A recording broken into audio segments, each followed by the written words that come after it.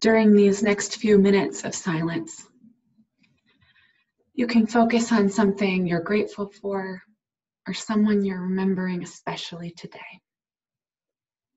Will you find a comfortable place in your seat and take a few easy breaths,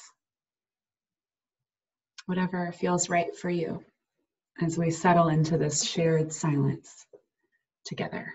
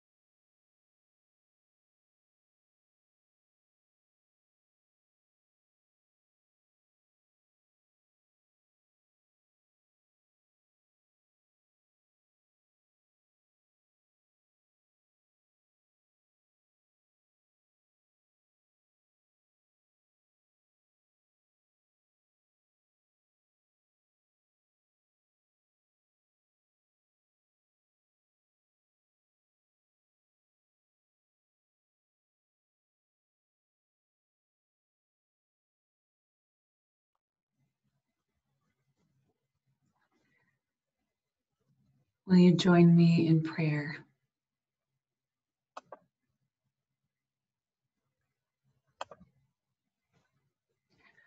Gracious God, Spirit of life, source of all, we gather today on this chilly morning in many different states of being. Fatigued with uncertainty, anxious and energized, peaceful and depleted, sorrowing and joyful, tender and hopeful, and numb to it all. Be with us this day. Remind us that every breath returns to spirit. Pull us toward silence and toward song and toward the next right thing.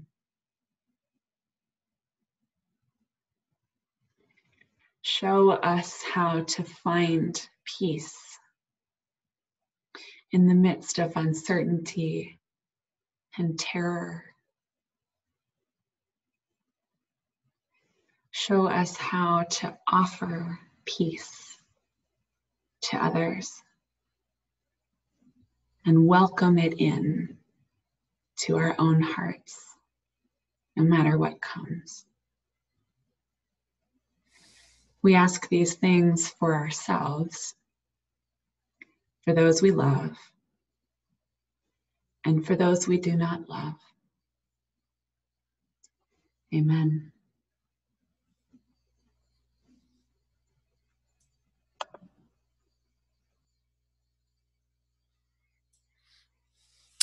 Our reading this morning comes to us from the poet Mary Oliver.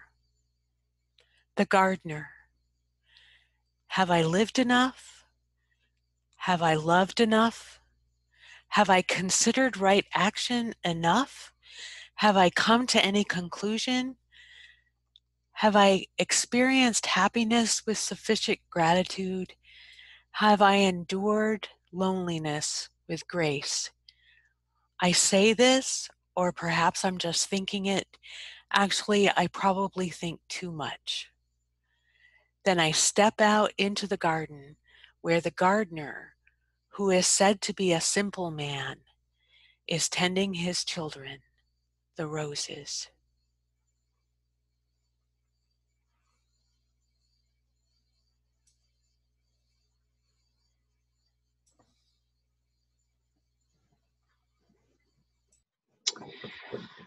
Don't just sit there, do something. Perhaps you've heard this refrain or indeed felt it rise up in your throat and leave your lips. We have to do something. And there is much to be done. Perhaps you have also heard this, don't just do something. Sit there. The exhortation by mindfulness teacher Sylvia Boorstein, who cleverly inverts our frantic desperation, our knee-jerk responses to terror and uncertainty. Don't just do something.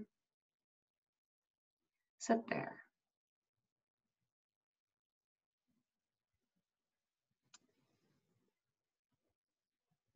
A rabbi looked at her calendar for the week, and it was full to bursting with study and visits and meetings and the like. And a congregant asked her, Rabbi, what do you do when you are that busy? How do you even find the time to pray? And she said, oh yes, well, I pray for an hour every day, unless I'm really busy. And then I pray for 2. Now, there are versions of this story that feature some Catholic saints saying, when I'm really busy, I pray for 2 hours. This is also attributed to Martin Luther. There's a version with a Buddhist monk saying it. There's a version with a rabbi who is usually a man for some of that old-timey sacred wisdom feeling. And all of them seem to come to the same conclusion, which is that time spent in contemplation is important, especially when we feel that we don't have the time.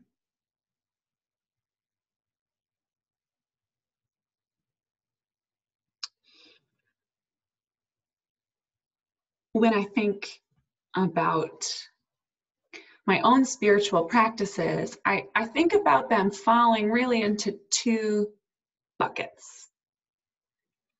There are the practices that strengthen me, that remind me of my strength and my power and my agency, which are important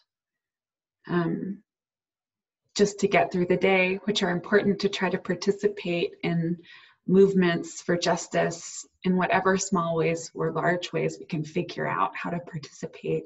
Practices that strengthen us, that remind us that we are able, that after all, there is something we can do, are important. And then there are the ones that humble me, the ones where I kneel or lie down, silent and powerless before God, before the weight of the sorrows of the world. And I try to size them up right. The ones where we remind ourselves that the world does not turn because we wake up and decide it ought to. So I offer you this frame today in the event that it helps you puzzle out what you might do or what you are already doing to tend to your spiritual life, to consider the dynamic interplay between strength and stillness. Now, the purpose of a spiritual life is to put us more deeply in touch with the world that is, and to help us dream up and participate in creating the world that yet could be. The purpose of a spiritual life is not to teach us to better accommodate ourselves to the crushing pressures of capitalism and all its failures. The purpose of a spiritual life is not to make you more efficient at your job. It's not to make you less anxious so that you're less of a bother to other people. It's not to confine you or make you behave yourself. The purpose of a spiritual life is to put you more closely in touch with all that is, to know your right place, both that you are deeply and fully a part of it all, and that none of it hinges only on you. So, in the spirit of drawing on stillness and strength, I invite you now to let this song wash over you. If you'd like to sing along, the words will be in the chat.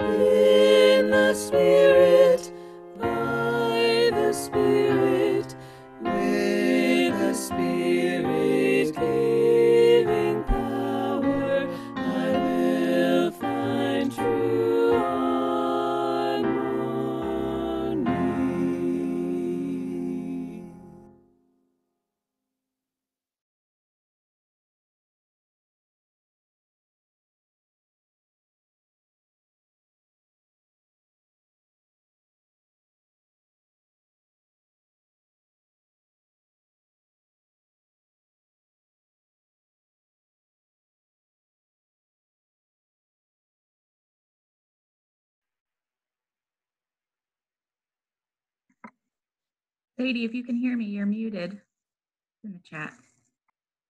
Great. Just really into the stillness, y'all. So we don't do this every week, but we will do it this week. I offer you the opportunity to use the chat and tell us where it is that you find stillness. And if you don't find a whole lot these days, can you imagine where it is that you might find stillness?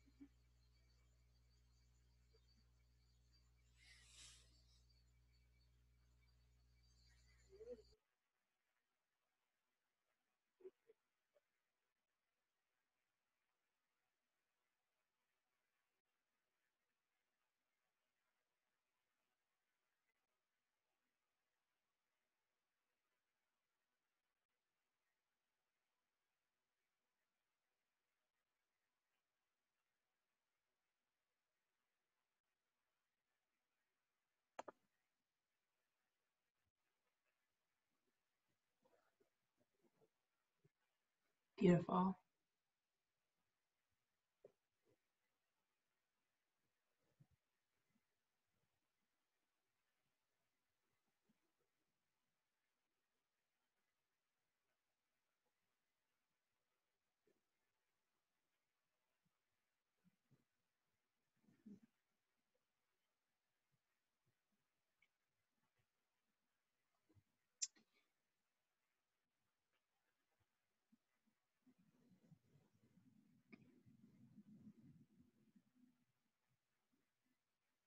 So there are practices of stillness, which humble us, and practices of creativity and strength, which empower us.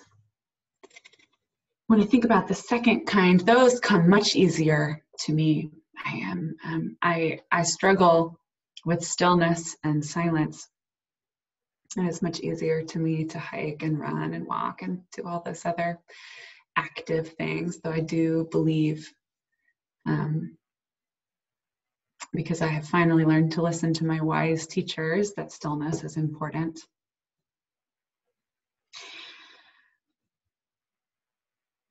When I think about these practices of strength, I think about the ones that remind us of our power, our agency, the ones that get our blood flowing, that get our hearts pumping, the ones that remind us that it is good to have a body, no matter what it can do or can't do. It is good to have a body and to be in a body. Some of these practices are more physical and more athletic. Some of them are more creative. I think cooking, making art,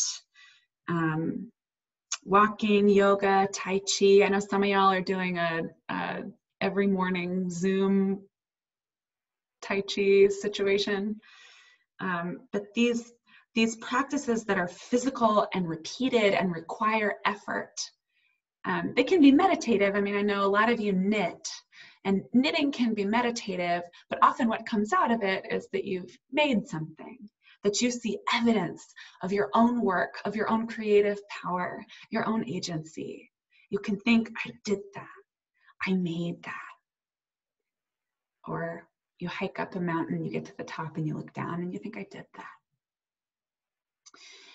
Or after injury, you finally make it to walk around your block and you think, I did that. You feel the gift of your own body moving you through the world.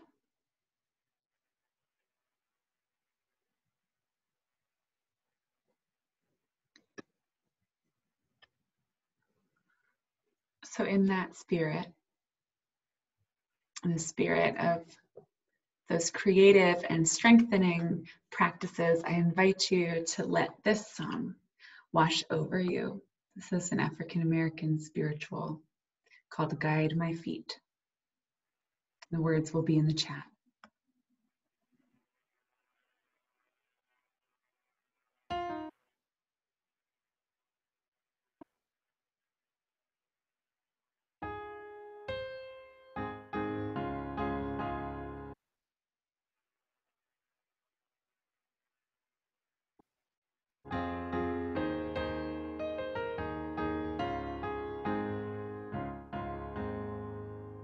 Guide my feet while I run this race. Guide my feet while I run this race. Guide my feet while I run this race. For I don't want to run this race in vain. Hold my hand while I run this race. Hold my hand while I run this race. Hold my hand while I run this race. For I don't want to run this race in vain. Stand by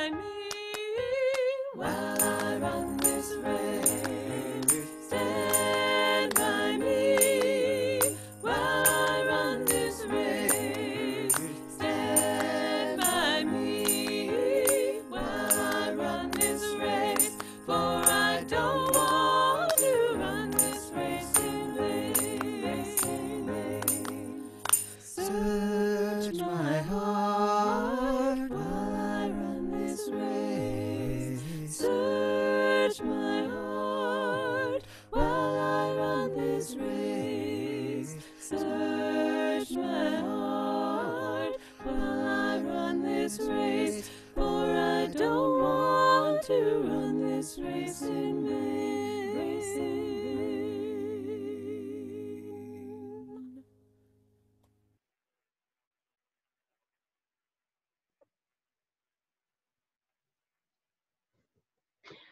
So in the chat, once again, what are your practices of strength and creativity? What allows you to feel in your hands, in your own body, your own creative power, your participation in the race before us?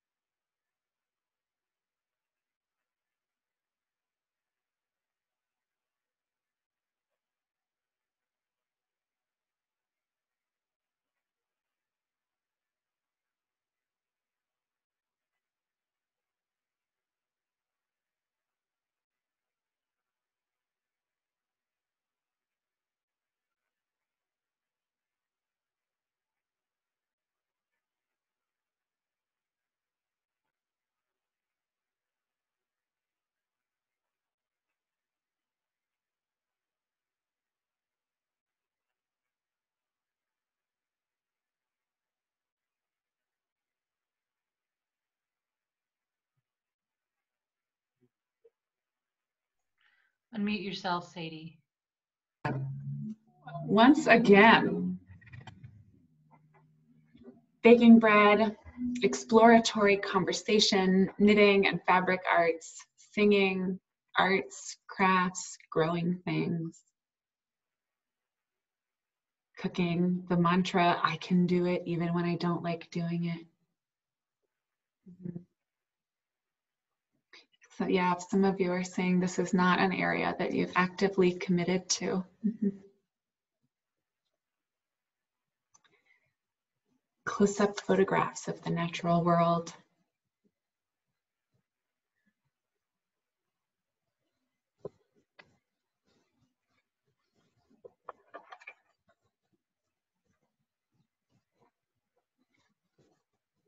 Beautiful.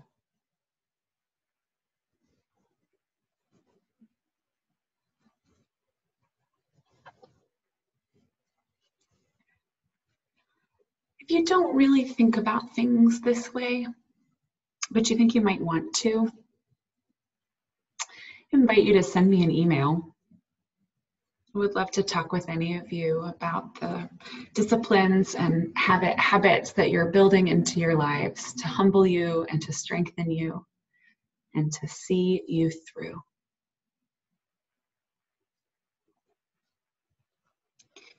So may these practices of strength and stillness keep you good company, no matter what comes. May it be so for you and so for us all. Amen.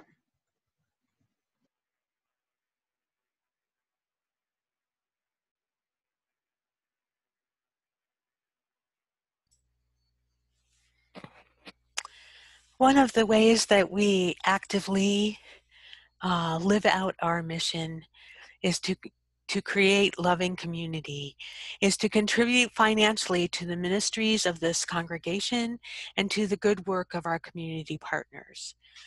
Our offering for the time being goes to Greensboro Mutual Aid. The city has resumed payment collections and water shutoffs, so it's particularly important that we contribute to this fund that will help keep people's bills paid and utilities on. Remember, it didn't have to be this way, but since it is, we will do our part to fill the gap. If you'd like to make a contribution via PayPal to the church, you can do so at the link in our chat and indicate COVID in the memo line. Our offering will now gratefully be received.